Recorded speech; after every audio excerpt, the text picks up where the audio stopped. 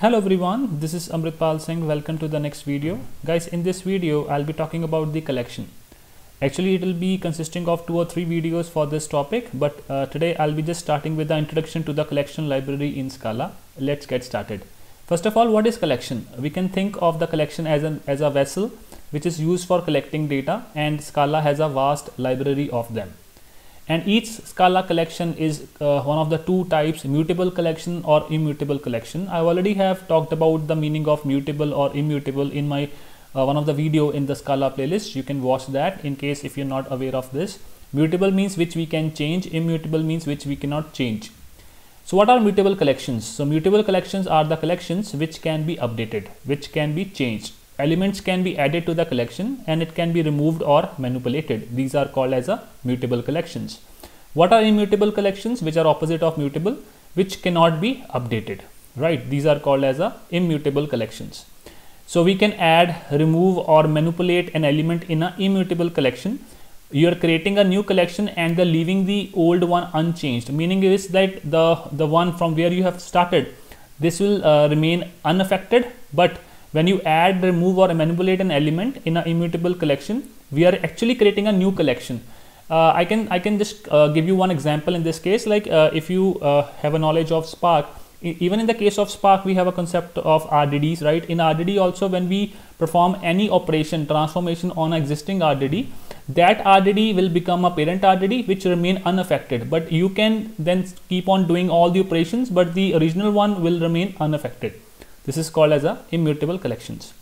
So next is sequences, sets and maps. This collection library takes on a hierarchical structure. At the top of library, we are having 3 main categories of collection classes.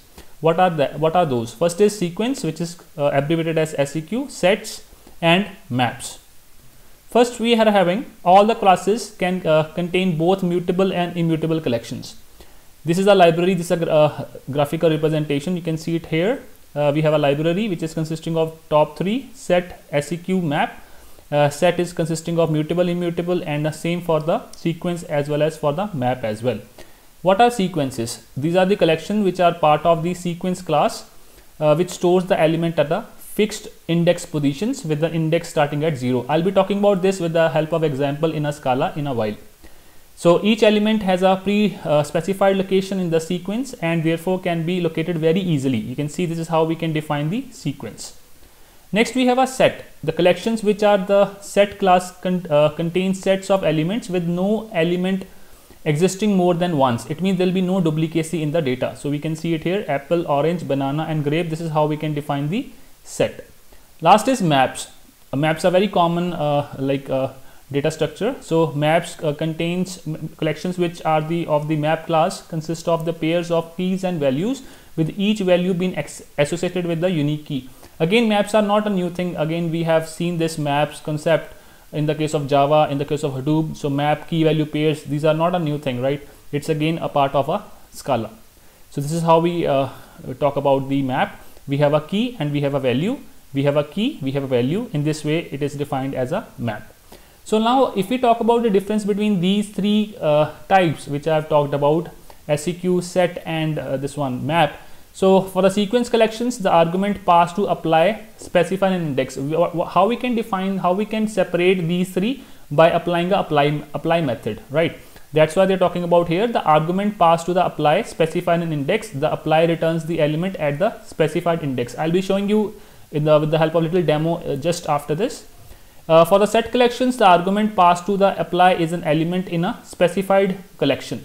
Apply returns true if the element is in a specified collection and false if it's not. And last, for the map collections, the argument passed to the apply, specify a key. Apply returns the value of the specified key.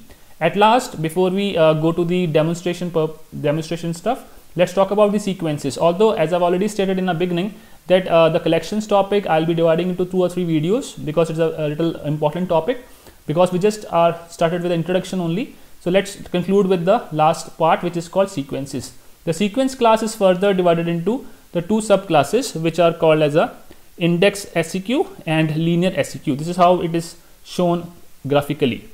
You can see it here. We have an index SEQ and we have a linear seq.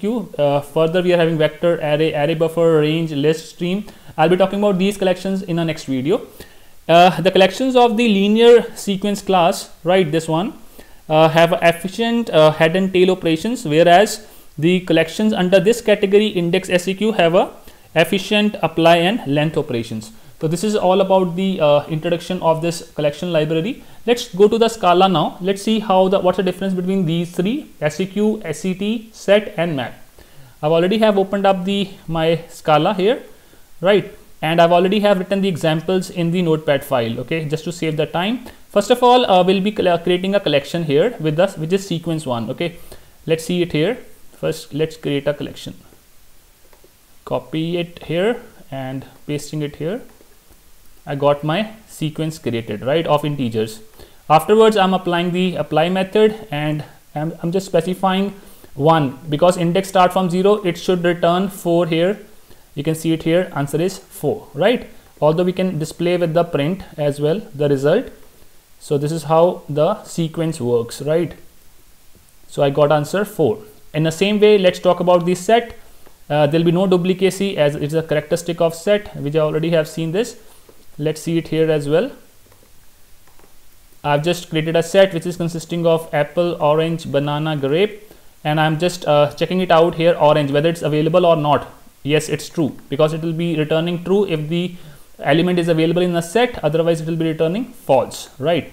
At last we are having the map. In this case it will be showing the associated value of that key. Let's see it here. I'm copy and pasting.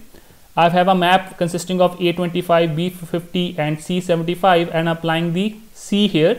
C correspond to 75 as a value, so I got 75 here. This is how the map works. I hope guys with this little short video you must be get some information about the collection library. In the next video I'll be talking about for each method, and in the next video I'll be talking about the collections in more detail. Thanks for watching guys. See you next video.